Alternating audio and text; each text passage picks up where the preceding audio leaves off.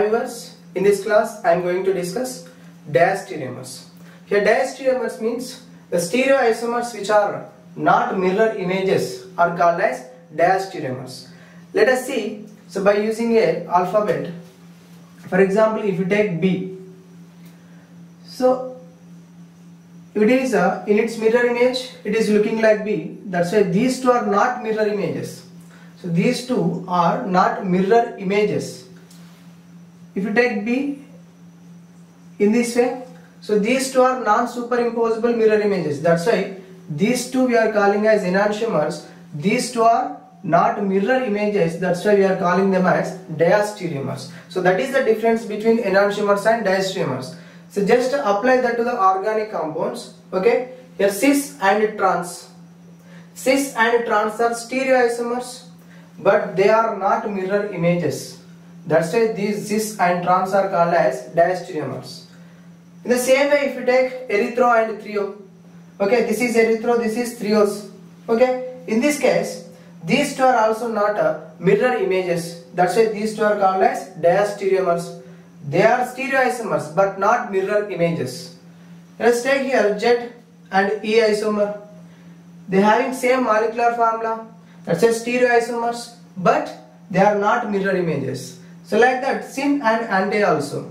Okay, so these two having same molecular formula, but not mirror images. That's why they are also called as diastereomers. Like that, here exo-endo also called as diastereomers. Meso compound plus dextrorotatory also, okay, diastereomers. Meso compound and levorotatory also diastereomer. Syn and ante already we discussed. Epimers, epimers also diastereomers. Here very important points are diastereomers have different physical and chemical properties. Okay, physical and chemical properties of these two diastereomers are different. Okay, physical and chemical properties are different for diastereomers, and with one chiral center diastereomers are not possible. For example, if you take a glyceraldehyde, CHO, CH2OH, OH, H. So this is a chiral center. So if you change the configuration at one chiral center, compulsory that should give enantiomer. That's why with one chiral center, diastereomers are not possible. Okay, only enantiomers are possible. And to go from one diastereomer to another diastereomer, configuration changes at one chiral center is enough to get the diastereomers. Here in this case you see in the erythros and trios, two chiral centers are there.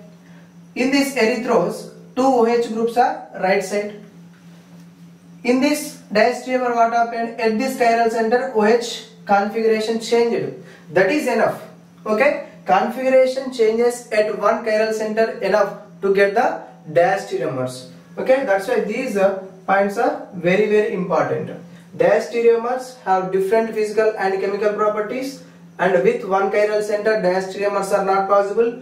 To go from one diastereomer to another diastereomer, configuration changes at one chiral center. Okay, so this is about the diastereomers. Okay.